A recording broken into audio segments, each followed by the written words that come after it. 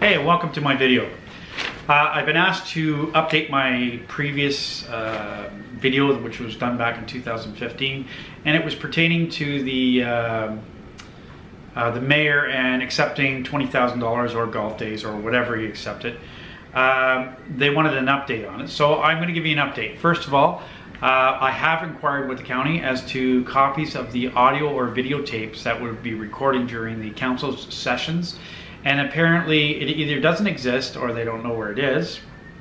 And at that request, I believe they wanted somewhere around $20,000 to try and produce that if they could actually find it. And there was other documents and things I've asked for, but that has not appeared. So I think it's interesting in Haldmand County, we spend all this money on these big projects and stuff, but we don't spend money on things like tape recording, the council chambers that, in my view, we really should be recording that stuff, because when somebody lies at council or misleads the public, this is a good tool to be really looked at, right? But I guess that's maybe why council doesn't want that sort of thing to happen. So, again, that's the end of that one. As far as this story you're going to hear today, this is something that I did do, I released at the public meeting there a while ago, and I'm going to clarify some things pertaining to the OPP, and we'll wait till we get to that part. So let's move on. Basically, I purchased property in 2008 here in Haldmand County. The owner of the property had signed an affidavit, and the affidavit said, among other things, that he used the property continuously for since he's owned it. And then apparently after we bought the property, I was approached by somebody at the county and said, hey, these affidavits may not be true. We started investigating it, and on top of that, we were told by my neighbor that apparently there was a hearing on my property. Now, I checked with the county, I've talked to all the staff that I could talk to, Pam Dusling, a bunch of other people, Nancy Lamb, and nobody knew anything about this hearing whatsoever. In 2010, I received a document from my bookkeeper at the time. I guess it got mailed to him by mistake. And it was a letter saying that there was in fact a hearing on the property, and it was telling me, or the owner of the property, that this is when the time and date for the meeting. I guess that hearing took place, and I didn't know about it, and they approved what the person was asking for. And it turns out what this hearing was a 357 application. And the application is a document that the previous owner signed 6 months earlier to the purchase of the property, saying he had stopped using the property and wanted tax rebate based on that. So on one hand, you have him signing an affidavit saying, I swear I've used it for 10 years commercially continuously. And on the other hand, you have him signing a document saying, I stopped using it, can you give me my tax money back? So now I'm kind of surprised at this point, because the document I have is a document that was issued by Nancy Lamb. Yes, the very same lady I've been talking to for over a year says that she has no idea what I'm talking about. Isn't that a surprise? So what do? I decide it's time to really protect myself, and I tape record a conversation with Pam Dusling. Oh, I'm sorry, with Nancy Lamb. I tape record that conversation. Now, I know most of you are going to say the tape recording's in bad taste, but quite frankly, I ran into a judge that said to me one time that although he finds it in bad taste, the fact is you got one person saying you didn't say it, you got the other person saying you did, and then suddenly this tape recorder shows up, shows which person is actually lying. So anyway, what happens is I call Nancy Lamb up, and I start talking to her, and immediately she starts making like she's got to look through the archives and try and find this document, and before the conversation gets too far along, suddenly she's reading off of the document. Or is she actually writing the document out? The interesting thing to all of this is that we had discoveries in a lawsuit which pertained to this property, and the owners of the property, the daughter, had said under oath that she had gone to the county and filled out this paperwork to apply for the tax credit. Now you would ask yourself this vital question, is she telling the truth? Well, if you think about it, at this point she could say, hey, I've never seen this document before, I don't know what you're talking about, because it's not even in her handwriting. That part of the lawsuit would go to her benefit, because I couldn't prove that she actually filled out this document, and how did it get there? But she didn't. She chose to tell the truth, unlike a lot of other people. So, you know, we now know that at this point, Miss Lamb is reading off of this document, and we're talking to her, and we want her to send us a copy of the document. So a little bit reluctant, but she ultimately does send me a document and says that the document wasn't signed and that she was thinking she might have to sign it. We're saying we would like this document. Now, I know a lot of people are going to say at this point, well, this is, you know, we don't have any tape recording. So I'm going to play you 2 bits of inserts. I'm going to jump out of frame here for a second, and I'm going to put the thing on so you can hear it. Hopefully you can hear it on camera.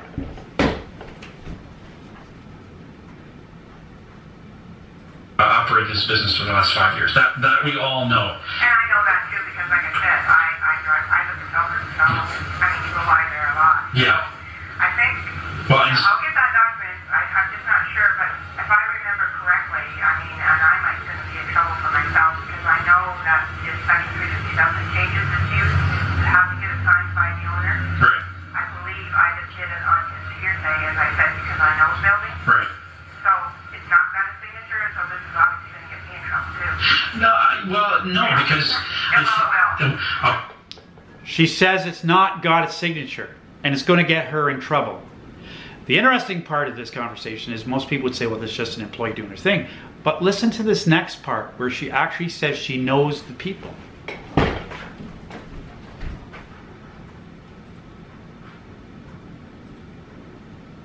because, well, you know, the Like I said, I just take people's word, and I know these people, and I know the business, and I know clearly now that on these things it has to be signed either by your agent or by the owner, and these are reasons why. Yeah. These kinds of things right here. well, and, you know, So she knows the people. So what do we conclude by that? Well, we have a document that we've received from Nancy Lamb that what she fully admits it wasn't signed, and that she's going to get in trouble for this, and that she knows these people. Now, I can tell you that the document I received on the signature had like a circle swiggle and per the owner of the property. When a lawsuit was launched against the county, that document in discoveries shows up without the per person and just a scribble, and nobody knows who that scribble mark is. And it wasn't discovered that it was Miss Land's handwriting until I started comparing some documents and went, hey, the owner never signed, even filled out the form. This is Miss Land filling out the form. Wow. Anyway, so I turn around, I take this now, and I'm telling the county, hey, this has been going on, like, what are you guys going to do about this? She says, the county denies it, says this has never happened. In fact, Leroy Bartlett, our council member for the area, when I contacted him about this, he was furious, said there's no way anybody at the county would ever do such a thing. How dare you accuse us at the county? The mayor, I met with him and gave him a copy of the CD that you just heard, a transcribed copy of it, and a copy of the documents. What did the mayor do with it? Well, he mentioned to me in the meeting that day that running Haldmand County is like being a boy at, the finger in the dike routine. And he says every day it's a different hole you got to plug. I guess what he did is he took the paperwork in that CD and shoved it in the dike somewhere and just plain forgot to give it to anybody because nobody seems to know where it is. Imagine that. So anyway, in 2014, I decide I'm fighting it out with the county again. I'm accusing him of all of this stuff. And at that point, Miss General sends me a letter and says to me, basically, if you keep talking like this, we're going to get a lawyer and we're going to sue you. Mark Marinick says to me, who's the treasurer of Haldmand County, says, if you continue to accuse our employees of this behavior, we will bring the full resources of Haldmand County upon you. You're going to sue my butt off against. Them fighting words. Well, except what I do is in 2014, I asked for a freedom of information thing, and I can tell you that here's another 20 grand they want because they don't want to turn over a bunch of documents. But they do turn over some of the documents. And those documents, quite frankly, are not in their best interest. One of them is a letter that Mr. Merritt writes Miss General and says, well, you know, Miss Lamb did do this. It's done all the time back then, but, you know, we've changed policy now. It's not going to happen no more. Think about this, folks. You knew in 2010 this took place, but you're sending threatening letters to people saying you're going to sue them if they so much as breathe a word of this? Wow. Anyway, So at that point, I figure I've got enough stuff that I can take this to the to OPP. Now I have to point out, the OPP had been investigating my case from the sale of the property since 2009. In 2014, after the Minister of Municipal Affairs says, holy crap, this should go to the OPP, I take it to the OPP, and guess what? Hi, I want to have this added to my investigation? What investigation? Yeah, you guys have been investigating the fraud sale? Oh, we got nothing here. What do you mean you got nothing there? They lost the entire investigation. The only reason they could track it is I had an occurrence number, but they couldn't find any of the witness statements, any of the paperwork, nothing. The OPP, awesome.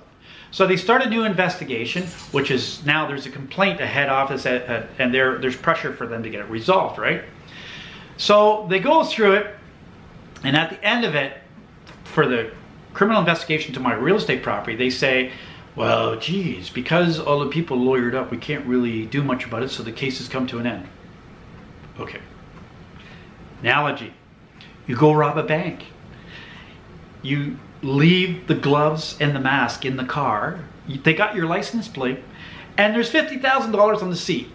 You're in the house. Do you think when the cops walk in and you say to them, I got a lawyer, I'm not talking to you, do you think they're going to leave you sitting there? You're going to get arrested. You got enough evidence to prove the case. There was enough evidence. They didn't want to do nothing. Thank you, OPP. However, now,